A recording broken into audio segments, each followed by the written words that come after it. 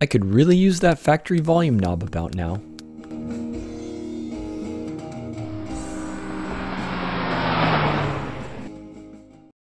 In my previous videos, I went over the process of installing the 7-inch Atoto head unit into my 2013 Lamborghini Gallardo. While the backup camera is on a new level and everything is vastly improved, including having touchscreen, the biggest thing I missed about the factory head unit was the volume knob, so I knew I'd need to find a way to bring that back. I searched and found that folks have added USB volume knobs to aftermarket head units, like this one from Amazon. But this interferes with the ability to type on screen, and it would be a lot of work to get this type of volume knob installed with a factory finish. So to keep true to the geek part of Cruising Geek, I knew I need to go about this in my own custom electronics way. After more digging on the internet, I discovered that steering wheel controls are just a resistor ladder as shown in this diagram. Basically, the volume up and down buttons would act as a switch that allows a resistor to ground, where each button has a different resistor value, and the system can read that. With my head unit back on the bench, I tied a 10K resistor across the tip and sleeve of the SWC input. In the Setup Steering Wheel Audio key from Settings, I could then assign this to the Audio Plus key. Success! Tapping the resistor now acts as pressing the button. While adding extra buttons to the head unit has now been solved, what we really need is a device that twists. I had a potentiometer on hand and was originally thinking of using that, but besides being quite large, it also has the disadvantage of having a stopping and ending point without any clicking increments.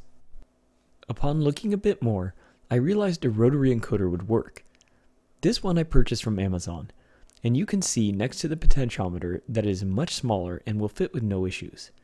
Further, it infinitely spins, and each spin has a click, so it should be easy to translate one twisting click to one volume press.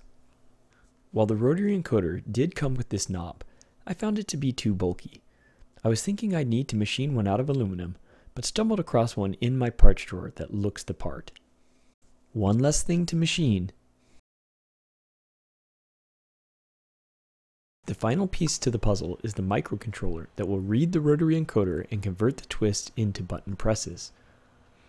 For this project, I chose an Arduino Pro Micro, as it is small and not much processing power is needed for this project.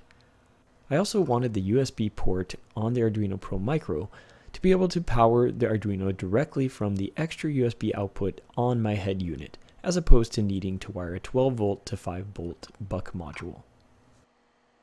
Here's the wiring diagram I came up with for the Arduino, utilizing the rotary encoder, the resistors, and 2 MOSFETs to switch the resistors.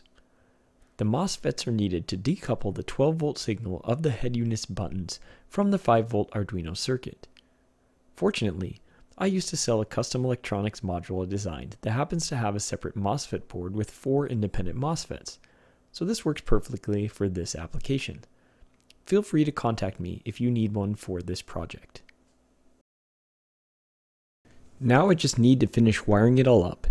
I have tons of footage of this process, including surface mount soldering and making connectors. If you'd be interested in seeing the full soldering tutorial for car and audio, please comment below. But for now, we'll zip through this montage to get to the final stage of this project.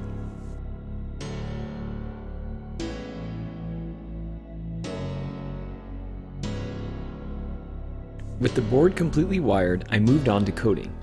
I downloaded the Rotary Encoder.h library for Arduino and installed it in my libraries folder. I then wrote a test program using Visual Studio Code. The results were not ideal. The volume worked if I went slowly, but when twisting rapidly, you can see it is missing clicks.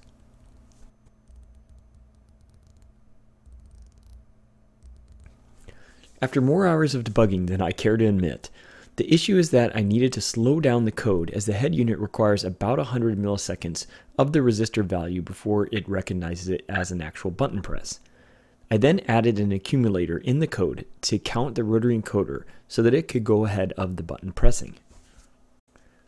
Now every twist is recognized perfectly and converted into volume presses. For anyone interested, the code and wiring diagram are hosted on my GitHub. A link is in the video description. Note that you are uploading my code to the Pro Micro. Make sure that after you click the upload button and the output window shows compiling complete and a ports mapping trying to upload, that you quickly use the tweezers to press the reset button. Otherwise, the firmware may not load properly.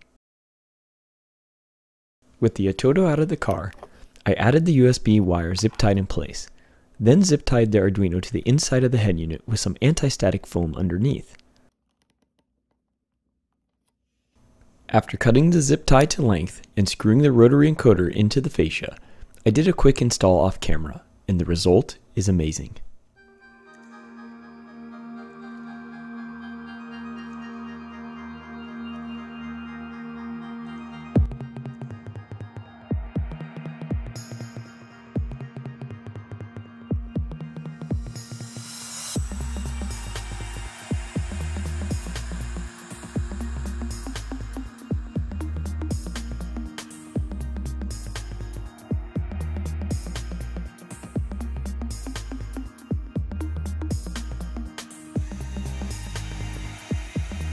For regulars of my channel, you may notice that while I had to redesign the faceplate to accept the rotary encoder, I also redesigned it to take the entire center area of the console.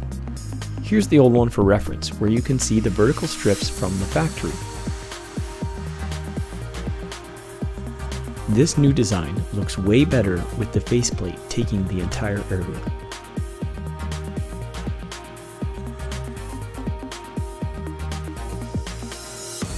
This concludes my upgrade to the Encoder head unit, adding back the needed volume knob functionality to the car. If you like these types of install videos, make sure to like and subscribe. Thanks for watching. Godspeed.